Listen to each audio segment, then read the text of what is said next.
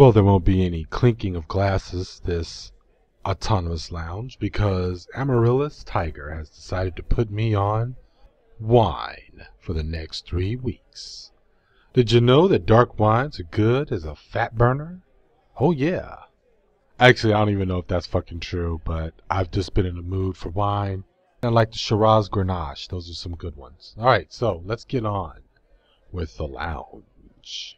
You know, I was listening to the Lumpen Proletariat episode right before I uploaded it last Saturday, and it was too late to do anything about it. I realized that I still felt that at the end of the episode, I left the conclusion that the Lumpen Proletariat was a foe. And the Lumpen Proletariat doesn't have to be a foe. That's not what I really meant. I hope that no one felt that way. I felt like at the end I still left it at that. They were a foe. But no, that's not what I was trying to say. Also, in some cases, you know, the Lumpen Proletariat has been used and exploited themselves in a reverse dynamic where the activist community has exploited them. It's very rare when that happens, but the running theory from people that you would consider are called the ultra left is that they actually would use or see the Lumpen Proletariat as shock troops for a radical or revolutionary cause, that they would be the ones to start shit if things begin to pop off.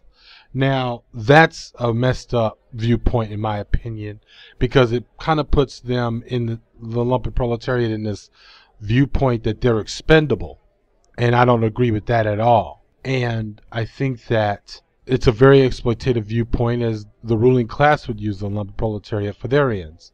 So no, perfect example, just a quick story. There was an organization called the Revolutionary Communist Party.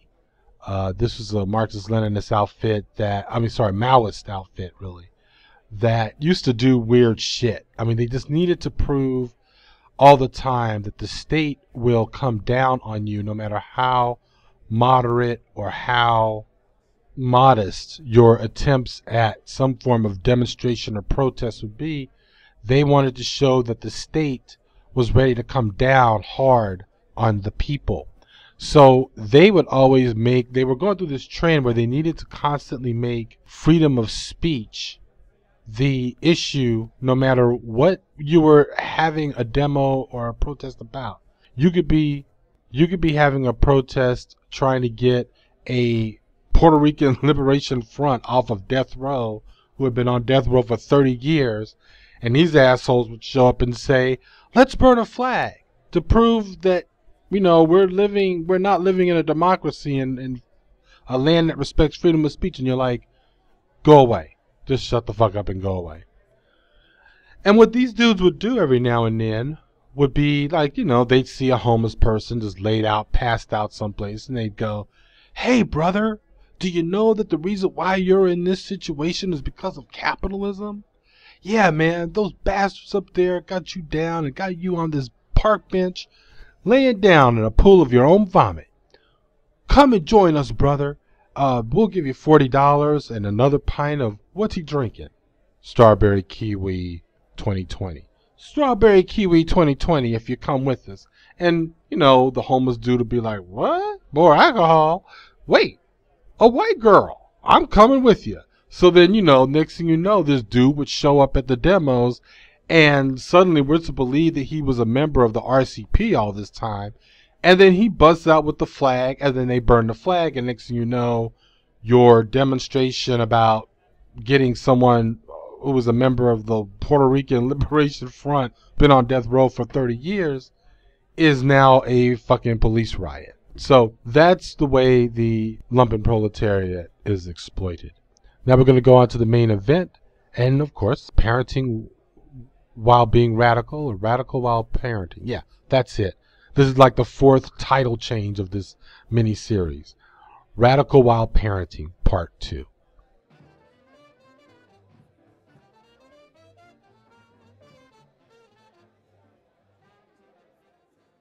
Parenting While Being Radical, Part 2. Discipline. We've had people actually express surprise when they've seen Miss Autonomist and I say no to our kids, or recant stories where we put them on punishment or talked about chores. Their expressions of surprise have actually surprised us. What, you thought we were letting our kids running around unbathed and telling us to fuck off when we ask about their homework? No. Miss Autonomist, the non-feminist feminist, takes on the homework, the educational and worldly experience part of our children's lives, the bigger picture stuff, so that our two girls will grow up to be women who aren't hair twirlers or basic broodmares to be, while I deal with the daily routine and discipline, like cleaning rooms, chores, and making sure they know how to take care of themselves. It's not a good look to be 21 years old and not know how to do laundry or cook or shop for food. Also, they've picked up house improvement skills from me, and I bought both of them ratchet screwdrivers and those folding multi-tool suspension pliers. Again, this is a no hair twirlers zone. The surprise coming from new friends and strangers alike. If they know Miss Autonomist and I's politics, they seem to think that we have some sort of free-for-all household. And wouldn't the way we raise our kids contradict that? But the answer is no. The idea of cleanliness and keeping shit in order is pretty basic. It's about keeping your life and environment around you in order. Organization is key to anything you want to do, even if you might not be good at it. You should always strive for it. Miss Autonomist is on the academic, not that I'm not, front because she wants them to understand that the world will always be looking to not take them seriously as women and women of color, and they need to be competitive and not afraid to work for what they want. They are both going to grow up to be women of color in a world that will have their perceptions of them off the bat as either no threat at all or not competitive enough. We know that as adults, we are here to protect them and watch out for their well-being because they are young. As less experienced people, they will most likely make decisions that are not good and that will work against their own welfare. So, we understand as parents, we should be guiding them and developing them towards adulthood. And hopefully they will take on the values we instill in them, like doing the work that will build a better society for all.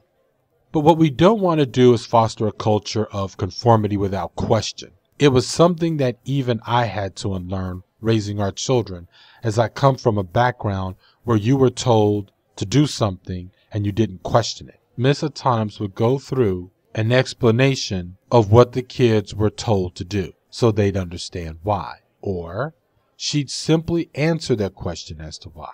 I used to say what I was raised to say, which was, because I told you to. But in the end, I realized that I do not want robots. We both don't want robots. I do not want my children to grow up to be hamburger helpers that will look to bosses, cops, and people who are perceived as rich and powerful to be the authority that cannot be questioned and, more importantly, cannot be resisted.